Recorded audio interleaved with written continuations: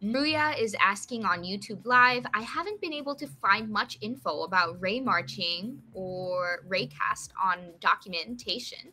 Can you give me a basic example of hitting a target, clear hitting a plane, and getting the info to do something?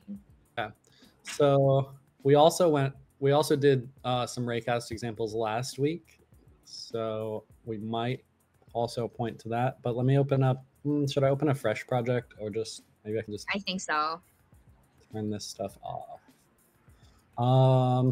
So yeah, let's just call this cube our sphere, and we'll call this plane our target.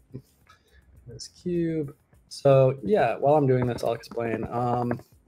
So ray casting and ray marching are pretty different. Ray marching usually is almost kind of like a ray cast that's happening inside of a shader for determining like lighting and rendering, like what colors things will be with different multiple lights applied and stuff like that, something like that. But ray casting is kind of a more general. It's like the idea of checking from one point to another point if something is in between them or if something is in that direction.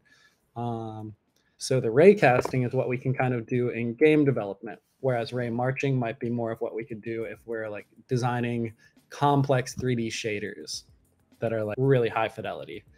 Think of like AAA games with like shiny suits of armor. Yeah, here's our raycast node, much simpler. So raycast, you basically are defining the origin of the ray. So that would be wherever our sphere is, and then the direction, whichever direction our sphere is facing.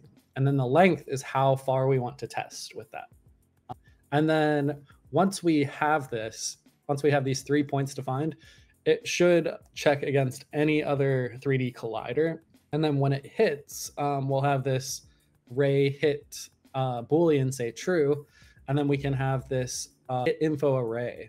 And this is because you could have like 3 planes in a row or 3 objects overlapping each other, and this raycast goes through all of them. You might have an array of multiple objects that were hit. So that's why you have this hit info array. But we'll probably only care about the first one in the array. So get item from array, here's the hit info array, and then we'll just say index 0 just for this example. But if you care a lot and you're doing a lot of complex games, you might have a game where you're going through the whole array, which becomes a little more complex because you have to use a for loop to go through all of them. But we're just going to check this one. Okay, so we can see up here in this window, we can switch between local and world, and it doesn't change right now because the objects are aligned. But the arrows here, you probably understand this for the most part, but this is the Y direction of the cube, the Z direction, and the X direction. So that makes it easier for us to determine the direction that we want of this raycast by using the world transform info. So this will give us our up, right, and forward. These are those 3 arrows that you see right there. So for our sphere, we can select it here, and suddenly we know what those arrows are, and those will be our direction based on how we want this sphere to look. So let's see. Let's say that it goes in the Y. A lot of programs will say the Z direction is the forward, but as you can see, we can just define it however we want.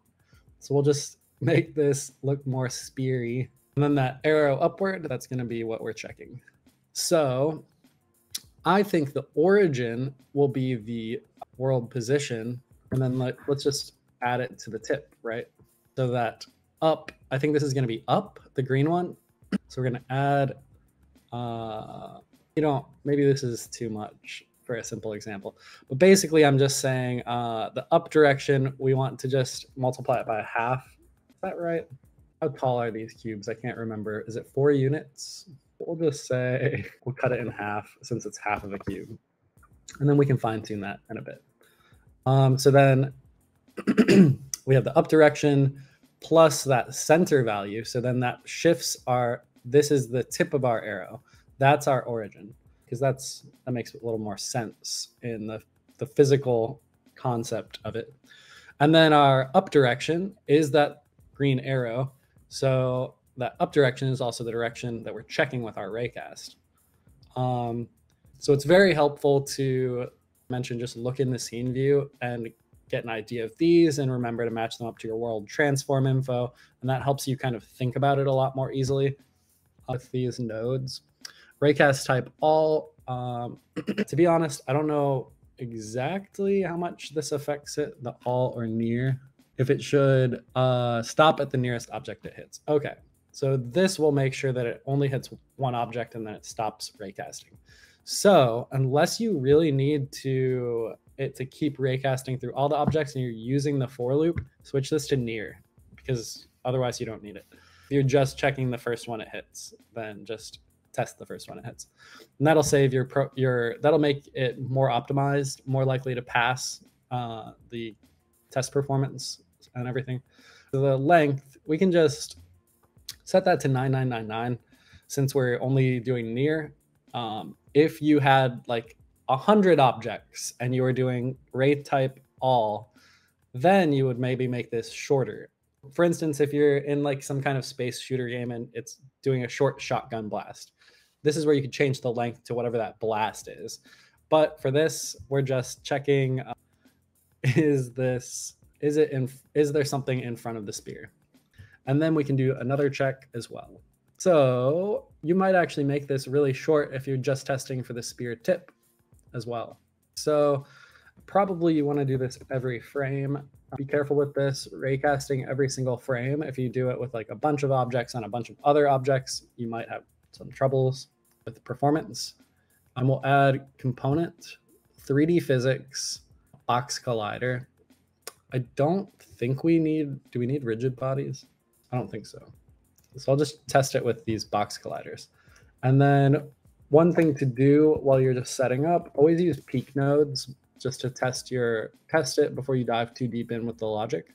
So we can just see, is it hitting anything? And currently it's not. So then if we come out here, where the spear is lined up with this plane, we should be able to see this data ray hit Boolean turn to true once this spear faces it, right? So if we rotate it 90 degrees on the x-axis, it should, there we go.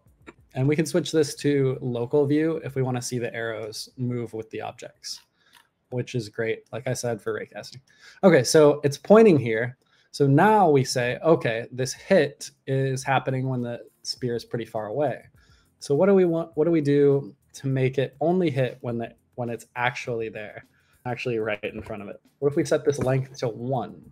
Now you can see the Boolean value is not there. So as we drag it closer, we'll see closer, closer, closer. Once it gets within 1, maybe, so that's pretty close. So then I would say instead of this, we want to multiply this by so that the units are 4, and that might be close. That might be a better representation. Now we can see it's a little closer to the tip. Okay, so it's about right here. So it's about halfway. So I think if we multiply this by 4, actually, it'll be basically right on the tip. And sometimes you have to do these experiments to figure out like the actual size. Oh yeah, you can see box collider 8. So the width of the cube is 8. So that means this length from the center to the edge is going to be 4. So this should line up pretty nicely to where when the tip gets within 1 unit of the top, now the hit happens. And then lastly, let's see, what are the other physics nodes? Hit info, ray hit info. This is a way to get the details out of that info from this array. So once you grab the 0 index ray hit info from this array, you can plug in this ray hit info node to get all the data out of it. So you can check which scene object it was. You can check the distance, rigid body. You can get all these things. So for instance, if this was an exploding arrow and the target that you hit, you could maybe grab this rigid body and apply some force to it. And so that wall would like blow out of the way. Something like that. You could grab the rigid body, you could grab the scene object, the other scene object, collider, turn it off if you don't want anything else to hit it anymore. all these things are very accessible. And then the hit normal might be very valuable if you want the object to bounce off of that.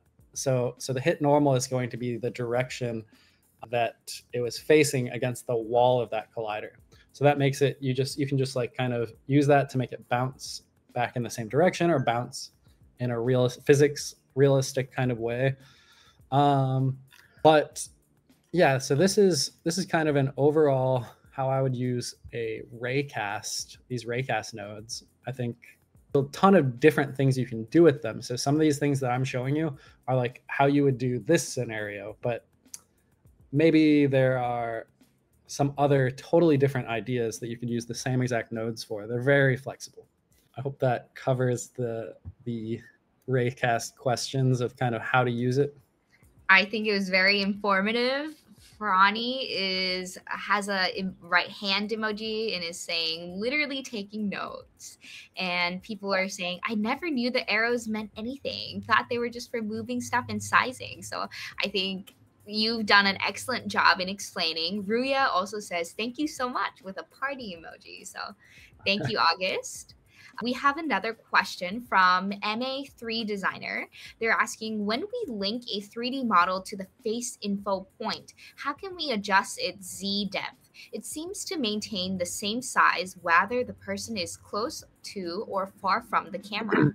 You know what? Maybe I could bring up a personal project where I made some subgraphs for this. A personal project? Oh my gosh, we love seeing it. Yeah, so if anybody wants to see this configuration and take a screenshot, now's the time. And then I'll... Can you save it and we can share it to Discord? Sure. Thank you.